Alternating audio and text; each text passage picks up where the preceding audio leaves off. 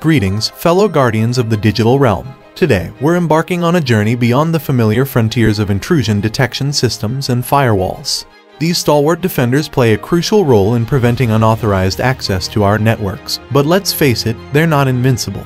In this episode, we're lifting the veil on the security limitations that even the best IDs and firewalls grapple with. Picture this: attackers honing in on vulnerabilities to exploit. It's a constant cat and mouse game, and we're here to unravel the intricate dance of cyber evasion techniques. From the subtle art of packet fragmentation to the clandestine maneuvers of source routing and the deceptive dance of IP address spoofing, this is scanning beyond IDs and firewall. It's not just about understanding the threats, it's about empowering you with the knowledge to outsmart them. So, fasten your seatbelts, cyber enthusiasts, as we explore the unseen dimensions of cybersecurity. Get ready to decode the tactics that go beyond the conventional, ensuring you're armed with the insights to fortify your digital defenses. This is where the game gets interesting. Now let's kick things off with a stealthy technique: source port manipulation. It's like the secret handshake of cyber evasion, where attackers exploit a chink in the armor of security systems. Picture this: you're an attacker aiming to slip past the watchful eyes of IDs and firewalls. Enter source port manipulation, a tactic that involves playing with port numbers to outsmart the defenses. The trick lies in manipulating the source port numbers, swapping them with common port numbers like HTTP, DNS, or FTP, all while taking advantage of the blind trust in these well-known ports. Ever wondered how an administrator configures a firewall to allow traffic from those trusted ports? Think HTTP, think DNS, the usual suspects. But here's where the vulnerability creeps in. By blindly trusting these source port numbers, the firewall unwittingly opens the door to incoming traffic from attackers masquerading under the guise of common ports. The attacker, armed with cunning tactics, can execute a maneuver like by typing nmap G80 target IP. Nmap, a powerful network scanning tool, is invoked with the G option followed by the common port number 80 and the target's IP address. This command becomes a powerful tool in the attacker's arsenal. Even though firewalls can be fortified with application-level proxies or protocol parsing elements, source port manipulation remains a potent method. The G or source port option in Nmap becomes the key to the kingdom, allowing the attacker to effortlessly tweak the original port number, slipping through the IDs and firewall undetected. IP Address Decoy.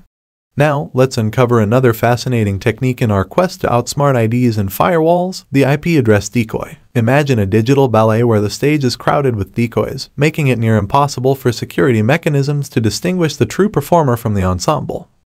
The IP address decoy technique revolves around creating a smokescreen of IP addresses, both manually specified and randomly generated, to cloak the true source of a scan. This confuses the IDs and firewalls, leaving them puzzled about which IP address is actually probing the network and which ones are mere decoys.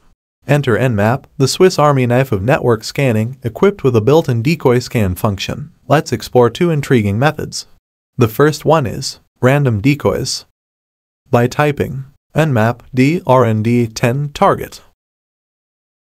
In this command, Nmap crafts a decoy scan with a random number of decoys, strategically positioning the real IP address amidst the decoy IPs. Picture a digital shell game that keeps the security mechanisms guessing. The second is manual decoys. By typing nmap decoy decoy2 decoy3 me decoy4 your target. Using this command, you can manually specify the IP addresses of the decoys to scan the victim's network. Here, you have to separate each decoy IP with a comma, and you can optionally use the me command to position your real IP in the decoy list. If you place me in the second position of the command, your real IP will be positioned at the second position accordingly. This is an optional command, and if you do not mention me in your scan command, then Nmap will automatically place your real IP in any random position. For example, assume that 10.02.15 is the real source IP and 10.02.2 is the target IP address to be scanned. These decoys can be generated in both initial ping scans such as ICMP, SYN, ACK, etc., and during the actual port scanning phase. IP address decoy is a useful technique for hiding your IP address. However, it will not be successful if the target employs active mechanisms such as router path tracing, response dropping, etc. Moreover, using many decoys can slow down the scanning process and affect the accuracy of the scan. The next is IP address spoofing. Now, let's unravel the clandestine art of IP address spoofing, a technique that turns the tables on firewalls and IDs, allowing attackers to slip through the cracks undetected. Picture this: most firewalls stand guard by filtering packets based on the source IP address. They scrutinize incoming packets, trying to discern friend from foe. But here's where the game gets interesting. Enter the IP address spoofing technique, a digital hijacking maneuver that puts attackers in the shadows. IP address spoofing involves an attacker masquerading as a legitimate host by altering packet headers. The attacker, like a cunning puppeteer, sends request packets to a target machine, making it appear as if they're coming from a trustworthy source. However, the reality is quite different. These packets are crafted in the lair of the attacker, with their true IP address cleverly concealed.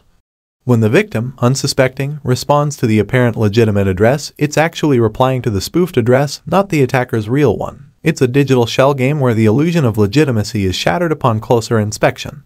Attackers often wield IP address spoofing as a weapon for DOS attacks. Imagine this scenario: the attacker sends a connection request to the target host, and the target dutifully responds to the spoofed IP address. If the attacker spoofs a non-existent address, the target replies to a non-existent system, leading to a waiting game until the session times out. The result? The target unwittingly consumes a significant chunk of its resources, all under the puppet master's control. And remember that you will not be able to complete the three-way handshake and open a successful TCP connection with spoofed IP addresses. IP spoofing using hping3 with a simple command like hping3 your target IP address. You can use hping3 to perform IP spoofing. The above command helps you to send arbitrary TCP IP packets to network hosts. MAC address spoofing. As we delve deeper into the shadows of cybersecurity, our final stop is a technique that pulls attackers even further away from prying eyes: MAC address spoofing. Imagine it as a digital mask, allowing cyber intruders to dance undetected within the intricate realms of network firewalls. Network firewalls, ever watchful, filter packets based on the source media access control address. They meticulously examine these addresses in packet headers, distinguishing between friend and foe. But where there's scrutiny, there's also evasion, and attackers leverage MAC spoofing to slip through undetected. Firewalls often employ MAC filtering rules to allow or restrict traffic based on specific MAC addresses. To thwart these restrictions, attackers adopt MAC spoofing techniques, crafting fake MAC addresses to pose as legitimate users and explore the hosts nestled behind the firewall's defenses. The MAC address spoofing technique empowers attackers to send request packets to target machines or networks, all while pretending to be a bona fide host. To execute this maneuver, attackers turn to the infamous Nmap tool, a versatile ally in their quest to outsmart firewalls. Let's unveil the two secrets of performing MAC address spoofing with Nmap. The first is random MAC address.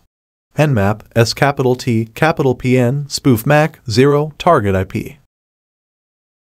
In this command, a random MAC address is generated and seamlessly attached to the packets during host scanning, obscuring the original MAC address. The spoof MAC 0 signifies the randomization of the MAC address. The second is vendor-specific MAC address. Nmap, STPN, spoof MAC, vendor, target IP. Attackers can opt for a MAC address from a specified vendor, masking their identity in the process. This covert scan allows them to navigate in hidden mode, with the original MAC address eluding the scrutiny of firewall logs. MAC address spoofing is the ultimate digital disguise, where attackers can roam freely without leaving a trace. Thank you for delving into scanning beyond IDs and firewall with us. But guess what? This is just the appetizer. Brace yourselves for a feast of hacking knowledge in our upcoming videos. Stay tuned, stay curious, and get ready to elevate your hacking game to the next level. The adventure has just begun.